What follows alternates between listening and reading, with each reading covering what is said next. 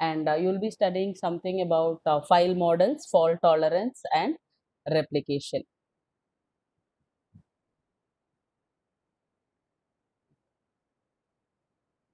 So file system is a very important part of any computer-based system. So it is a key component of any computer-based system, whether it is a distributed system or whether it is a uniprocess system. So file system is a key component of a distributed system. So you have a single process system which we are using like your desktop, your laptop, etc. So what does the file system do in a single process system? It is basically used to store your data. You can store a program, you can store the data and use it whenever it has been needed for you. So similarly, the same idea is also been implemented with the distributed file system. You can have a file system and which is used to store data, which is used to store the program and make it available to the clients whenever it has been needed. So there are basically two concepts of distributed file system. One is called file service and the other one is called file server. So file service is nothing but it is an interface which is being given to the clients. The clients will know what are all the operation your file system will support. So that is called a file service. So file service is an interface to the client. It will tell what are all the available features or what are all is being available in that particular file system. File server is nothing but it is a process which will run on any machine. So you can have either one file servers or multiple file servers depending upon your requirement. So you can have multiple file servers. One is to store your record of student. I can have a file server which will store the record of the administration. We can have a file server which will store all the audio data, like that, right? So file servers can be one or multiple and it is nothing but it is similar to a server. It will run on a particular machine and it is used to store the data. So two main concepts of a distributed file system is file service and file server. File server is the normal service which we use to store the data and you can retrieve the data as and when you require. File service is nothing but an interface to the clients. So a system may have either one file server or multiple file servers. And as per the distributed system, a transparency policy, always the user should not know how many servers are there and where the server is being located and what is the function of each server. So we are studying about cloud also. So in cloud also, we have the concept of transparency. You don't know where your data is being stored and which file server your data is being stored, the location of a particular server and the functionality of a particular server. The same applies to distributed system also. So whenever the client requests for any file service, like a reading of a file or getting a file and writing something into a file, the required work will be done by the system, right? You have a particular a coordinator which will do take the file and it will do the appropriate work and again save the results back to the server. So you can have one or multiple file servers and according to the transparency rule, we shouldn't know how many servers are there and what is the location of each server. So whenever a procedure is to be done, whenever you want to execute a particular program or whenever you want to read or do a write operation, the required work will be performed and the results will be returned back to the client. So this is about distributed file system design, a very, very important topic. So distributed file system has two distinct components. So one is a file service component, other one is called a directory service component. So we'll be studying about these two components and the models which have been file models which have been implemented in each and every model. So file service model. So this is concerned with all the operations on individual file. So what all we can do on a particular file? You can read a file, you can write a file, you can append some data into the file, you can modify the file, etc. So the true file service, what all it does is it will deal with all the operations on the individual file, such as reading a file, writing a file, appending data into a file, etc. And directory service, it is with creating and managing the directory. So it will deal with all the operations with the directories. So you can create a directory, you can manage a directory, you can add the files to the existing directories, you can remove the files from the directories, etc. So directory service will do all the functionalities concerned with the directories, like creating a directories, putting files into the directories, and removing the files from the directories, etc. So we'll see the first one, which is called true file service. So file is usually, it is a sequence of bytes. So file can be anything. It can be a sequence of bytes, and each and every file whichever we have will have some information relative to the file. So that you call it to be file attributes. So every file will have some attributes or some information which is relevant to a particular file. So usually we have who is the owner of a file, what is the size of the file, the date of creation of the file, the access permissions for the file, etc. So, apart from the attributes, it will also tell you what are all the procedures which can be done on a file. Whether you can read a file, whether you can write a file, or you can change the access permission of the file, etc. So, this file service interface will tell you about a file, the information of a file, and what are all the basic procedures or the operations which you can do it on the file.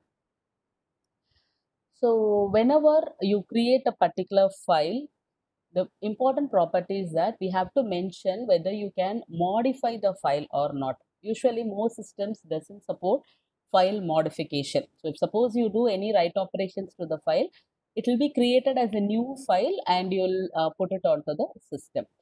So with files, you also have to consider an important aspect, whether you can modify the files after it has been created. So the basic operations which are being supported with files is creating a file and reading the data from a particular file. So there are two types when you create a file. It is called immutable files or mutable files. So immutable file is nothing but whenever you create a file, the file cannot be changed. You can use it only for a read operation. That is called an immutable file, right? So once you create a file, you can't change the contents of the file. It can be used only for reading. So this is called as an immutable file. So the basic idea of using immutable file is that here all the problems associated with caching will be avoided. So if suppose you cache a file and if you do the modifications locally, it also has to be done on the file server. So that is a problem with caching. So when you make the files to be immutable, then all the problems which you have with caching will not be there. So many important files are said to be immutable, wherein no one is allowed to change the file. He can only use the content. He can only read it. And protection in a distributed system. So as you do with uniprocess systems, you can also have protection of the files using capabilities and access control list. So capabilities is nothing but it is a type of ticket, and when a particular client has a ticket, he can access a particular file. So here also reading only is allowed and writing is not allowed. So whenever you want to access a file, you should have a ticket called capability, and with that you can access a file.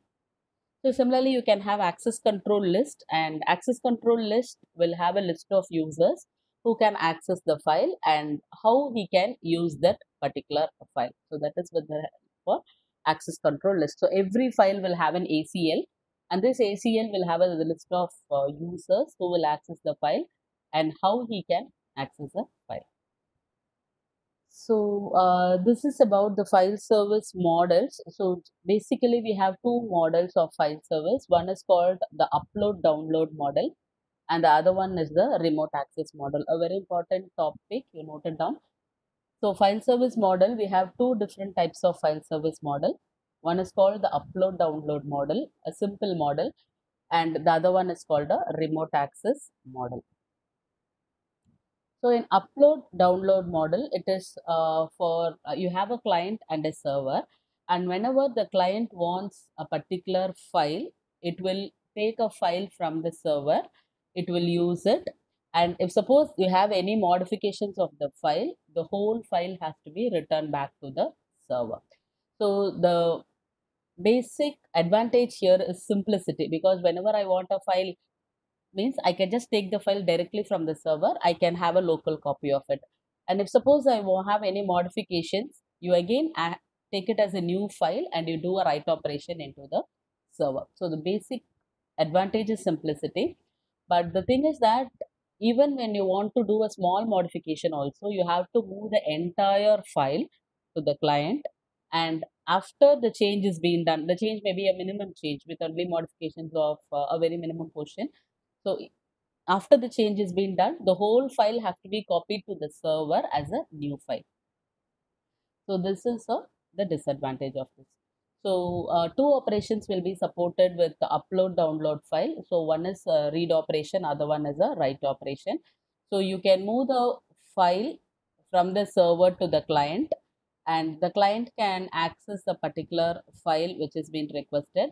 If suppose you have modified the file, you return it back to the server as a new file. Okay, so you return it back to the server as a new file. So upload is writing to the server, and download is reading the data or file from the server. So upload download model, as discussed, it has two major operation. One is the read operation, other one is the write operation. And for a read operation, you take the entire file, the full file from the server, and give it to the client. And whenever you want to do a write operation, the client will do the write operation, and then it will move the entire file to the server. So here you move the files in either direction, either from the client to the server or from the server to the client as a full file. Okay, so the basic model of this upload and download is that you move the full or the whole file from the client to the server and from the server to the client. So you can also store it in the copy of the file in the client as a local storage, and you can use it whenever needed. So since if you do any write operation, you take it as a new file and you move that file to the server back. So the main advantage is that it is simple. So any modified or newly created files are returned back to the server whenever the client has done the work. So the only disadvantage is that if suppose you need only a fraction of the file, also then you need you need to move the entire file. So this is a wastage of network capacity, right? So even if you need only a fraction of the file needed, you move the entire file, and this is not as much useful as would be required. So this file transfer, the one more issue is that the client should have more storage capacity such that it will store the full file whenever it requires it. So the next part is the remote access model. So remote access model overcomes the disadvantage of the upload download model, wherein you can move parts of the file. So here you move the entire file. In the remote access model, you can move parts of the file from the server to the client. So it also supports more number of operations. So in the upload download model, it supports only two operations, read and write. But remote access model supports number of operations, which is you can open a file, you can close a file, you can read, write parts of the file. It is not the whole file. If you want a particular part of the file, you can just take it, read and write the file. And you can also move the files within, and if you want, you can also change the attributes. So remote access model supports a lot more operations compared to the upload download model. So one difference is that the file system will run on the server in the remote access model, whereas here the upload download model, the file system runs on the client. Okay, so the file system runs on the client in the upload download model, and in the remote access model, the file system runs on the server. So client will get the request and the file can be moved in parts. Whichever part you require, we can move it and we can use it. So the file system runs on the servers in a remote file system. The more advantage is that the client doesn't require more space for storing the whole file. And even if you need only a small piece of the file, you can just take only that part of the file and you can use it. So that is one more great advantage of the remote access model. There is no need to take the entire file, pull the entire file from the server to the client. Instead, only the part whichever you need, you can use it. So that's up with the remote access model, and we'll wind up for the class for today.